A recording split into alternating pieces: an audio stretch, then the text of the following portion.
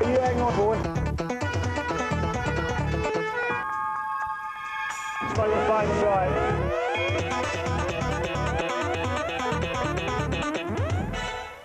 I remember seeing what looked like 10 ton of metal heading for me. Unfortunately stopped about 2 feet from my face. I felt like I was being sucked into the carriage behind me, and all the luggage rails and everything came towards my face, and I just bent over, and there was a loud crash. Everything seemed to be chaotic, and next minute I knew that I was just being pinned up between two seats, together with 2 other chaps. Both of us actually crushed by our legs. The commuters were going past, and I was screaming at that point, look, you know, can someone come in and try and lever this weight off me? But they leaned in and just said, look, the fire brigade are coming, you know, just hold on, just hold on. January the 8th, 1991, Cannon Street Station. Train run into buffers. 5 persons confirmed trapped. Unknown amount of persons injured. Make ETs 2. Off 2 at 1 over.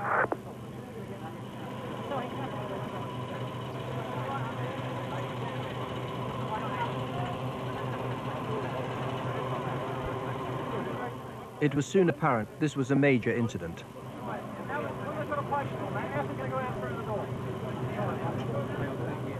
12 doctors, 60 firefighters and 100 ambulance personnel were called out.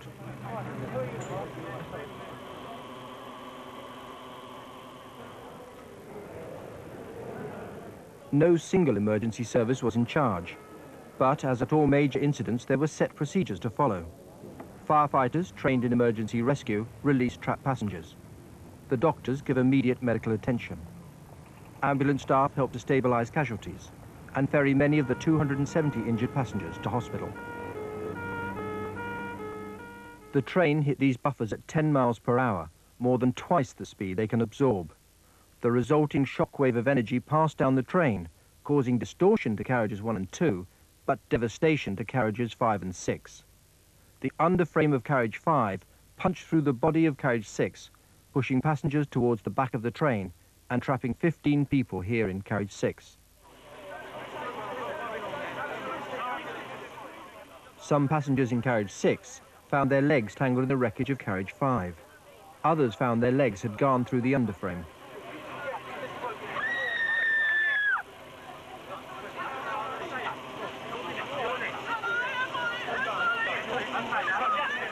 Under the train, firefighters were jacking up metal, millimetre by millimetre.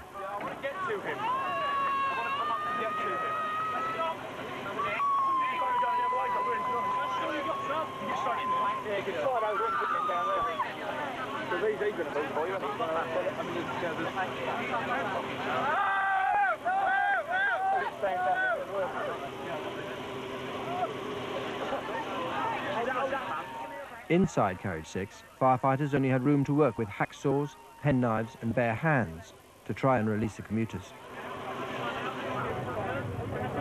Well, the scene to the untrained, I suppose, comes across as total chaos because there's so much going on. You can hardly get on the platform. You couldn't get on the train, but for literally forcing yourself on. It probably took me maybe the best part of 5 minutes to actually get into the middle of the casualties. There wasn't room to stand. You had to make room to get your legs in a hole somewhere and stand.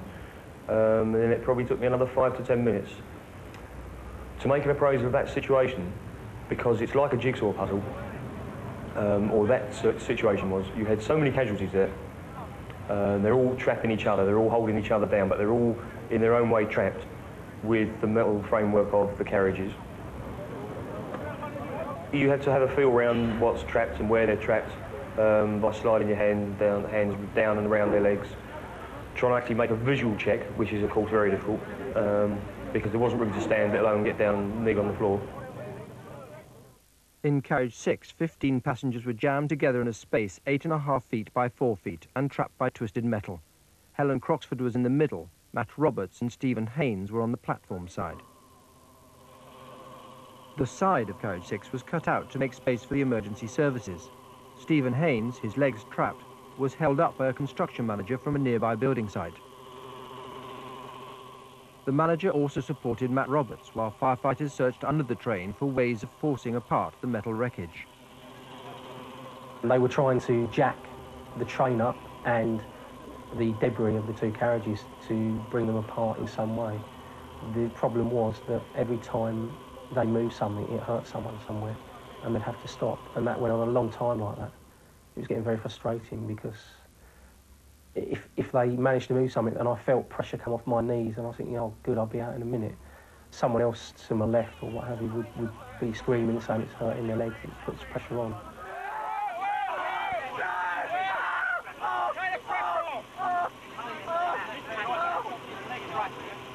This time it was Stephen Haynes who felt the pain as firefighters moved a small piece of the underframe. I was actually trapped for around about 3 hours. The actual surgeons here have actually stated that up to for around about 4 hours, the actual muscle tissue starts to die off, which means you may actually lose a limb, or you may have obviously severe disabilities in those limbs in future life. So obviously they realise these problems, and they realise that they have the time isn't on their side, that they've got to work quickly. It was very hot in there. I'd had my tie removed and my shirt was unbuttoned down to my waist and my coat had been pulled off the left shoulder. And we were all asking for drinks of water. And they were very sparing with the water for the obvious reason that they don't know if you're going to have to undergo any sort of surgery. So they make sure you just have a very small drink. And I told them a few times to hurry up, in strong terms, because I was very worried about my legs, because by which time I couldn't feel them anymore, which in one way was a blessing, because I couldn't feel the pain below my knees, but in the other way, one of the last sensations I'd had was that I was bleeding, and I didn't know if I was losing a lot of blood, and presumably my circulation had been cut off, and that's why I couldn't feel them, and I didn't know how long I could be like that without permanent damage being done. I was a little bit wary about them giving me anything, either intravenously or with a mask, because one feeling was I just wanted to pass out and wake up and find myself in hospital and it would all be over. But then I was frightened that if I wasn't conscious, what they might do to my legs to get me out.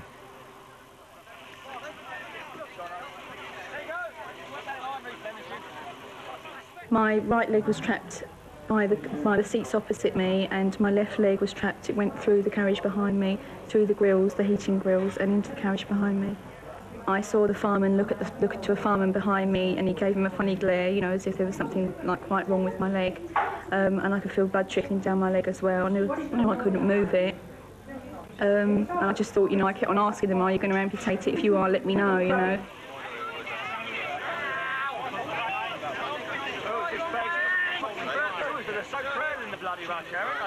I thought, because, you know, I watched London's Burning, and I thought, you know, they did it on there, and they amputated the girl's leg on there, that they were going to do it here, because, I mean, it looked like it was exactly the same sort of situation.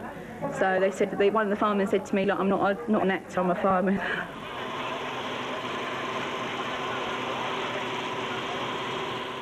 Eventually, Helen Croxford was released, after firefighters under the train jacked up more metal, and others inside used hydraulic spreaders to force a gap in the steelwork.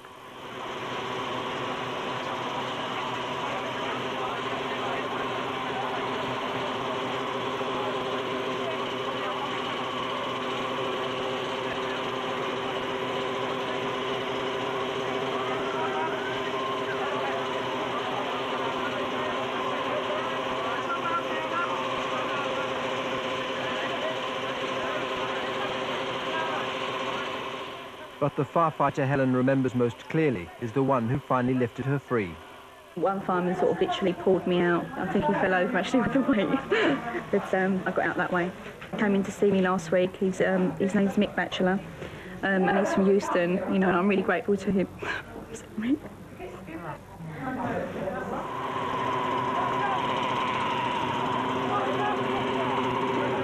My bone came through my leg. I had 16 stitches in my left leg, which was one that was trapped and went through the other carriage. And I broke my fibula and my tibia 3 times. I've had my leg contraction for the past 2 weeks, which was quite painful, and then they plastered it sort of a couple of days ago. They've kept the actual pin that's going through my ankle there, and they'll take that out in 2 weeks. I had plaster on for about 6 to 8 weeks, maybe longer.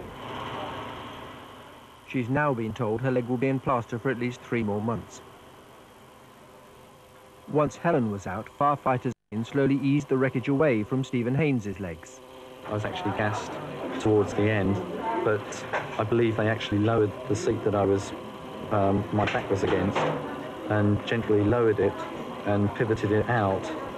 That's as much as I actually remember. Besides, under the gas, I felt a very large yank on my leg, of throbbing pain, which then subsided quickly, and then I was free. I was out. My words to the actual ambulance was, so I was a pretty keen sportsman. The first thing I just said to him, I said, I want you to be honest with me, have I got both my legs? And he looked at me and said, of course you've got both your legs. And I just cried. And I was just so relieved and so joyous. Stephen has largely recovered from his injuries. Fortunately, firefighters released his crushed legs before they were permanently damaged. They were very quick, very proficient, and they were very, very good. And I think what they do as a job is remarkable, and I'm sure they go through a lot of mental pressure themselves. I mean, they're always the first on a scene like this. They're always going to see the true horrors. Full credit to them.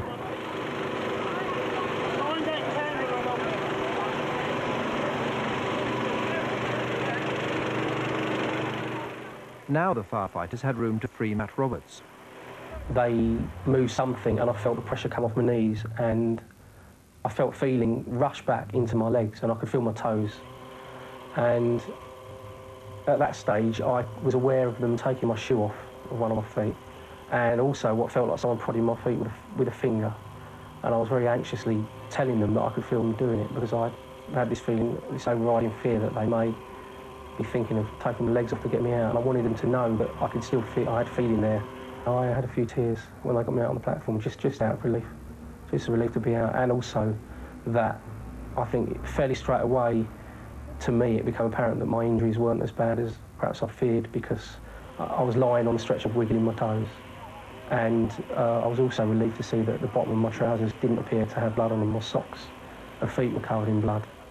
But the sensation I'd had earlier of blood running down my legs, my trousers weren't stained, so I hadn't apparently lost that much blood. Throughout their ordeal, passengers received constant medical attention.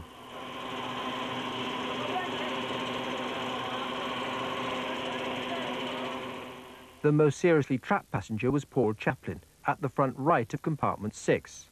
Paul was slumped forward over the folded metal wall of carriage 5, his broken and crushed arm entangled in a door frame. The fireman who was with me was Mick Batchelor. He was all crunched over all the time I stood with me. I don't think I actually realised how small a space I was in. And you got to know Mick Batchelor quite well, did you, in those few hours? He was the guy who held on to my hand. He basically said, look, just keep squeezing my hand, let me know you're still conscious every so often.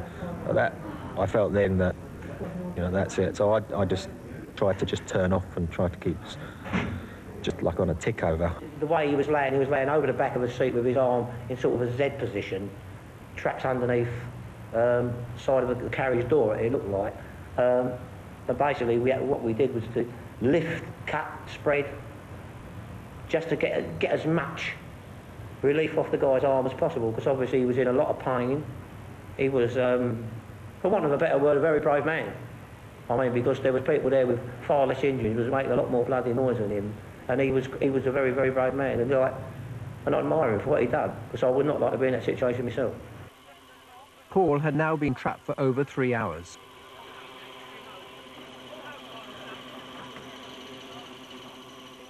With Paul, really, all I was involved with was holding his legs up, because he was sort of up quite high, sort of head height, and his legs were hanging down. So me and another fireman, but the surgeon wanted us to just lift him so he was straight. So really, we just had his legs on our shoulders, while the guys up top worked on his arm. I heard someone say, look, we've got to get this guy out. And I was sort of put 2 and 2 together and figured, look, they obviously mean they're going to do something drastic, and that was to cut my arm off. So I sort of burst from underneath the coat and said, no way.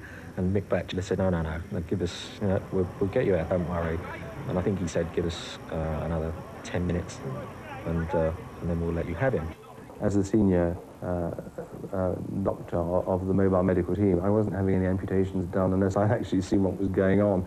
And it was clear that with a combined effort, this could be released, and that would not have been the right course of action.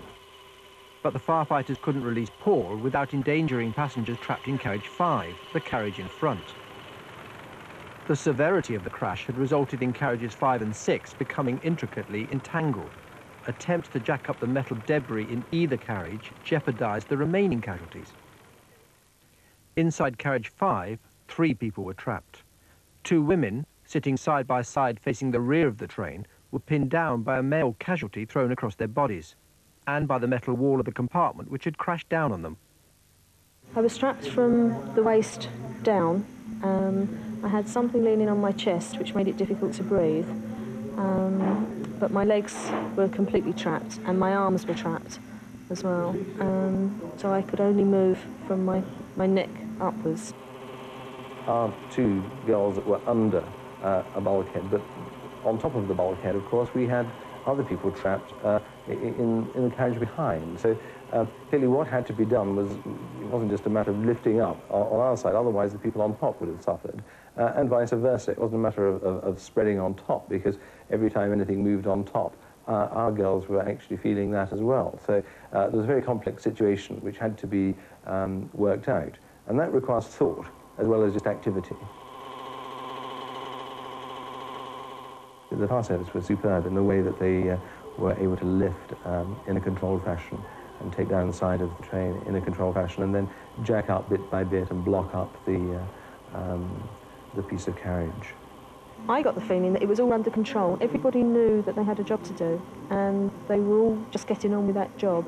There was no panic on the part of any of the emergency services at all.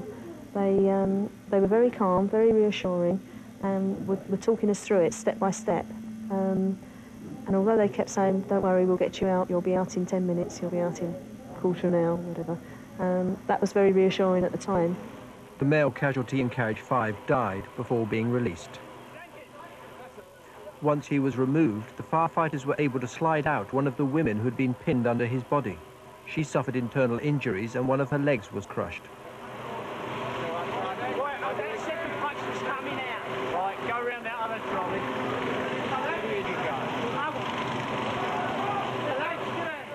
Only Janet McGonigal was now left in carriage 5.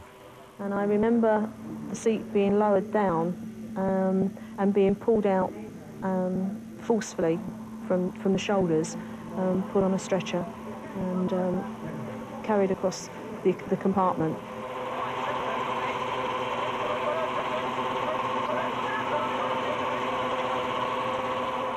I feared that certainly my left foot might have to be amputated, because I couldn't see how on earth they were ever going to remove my foot from underneath so much metal, and that was my worst fear. And even when they released me, I asked one of the crew, did I still have my left foot, because I couldn't feel anything, and I wondered whether it was still there, and one of them said, yes, you've definitely got 10 toes. Janet still walks with a limp 6 months after the accident. With all the passengers removed from carriage 5, the firefighters were able to wrench away the debris which trapped the last and most seriously injured casualty, Paul Chaplin.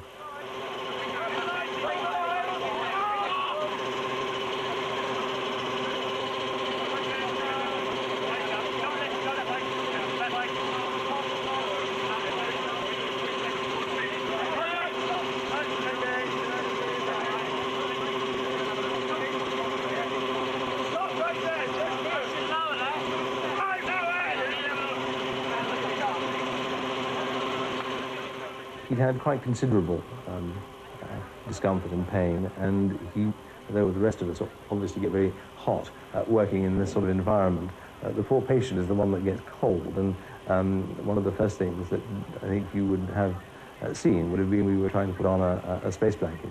But as well as that, it was important also to restore the straightness of his arm, and establish a pulse again. And indeed, that happened immediately. I was eased down onto this bogie, like small train affair. And then they pushed me along on the track out towards Cannon Street Bridge, where there was a helicopter.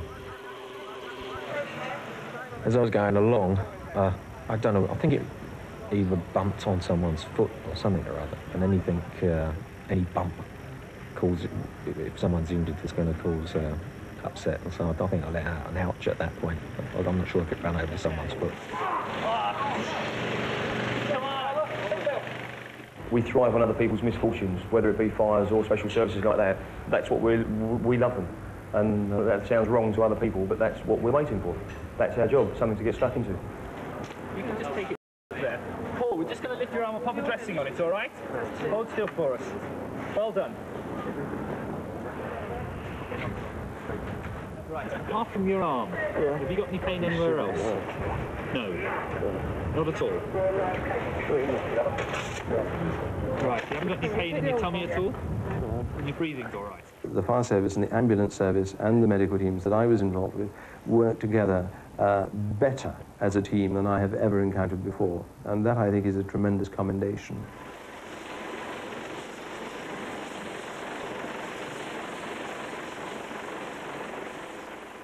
All the doctors are very positive about it. They're telling me that once the swelling goes down, I'll start to get more movement in the fingers and arm.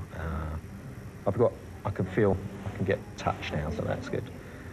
And they say it should come back.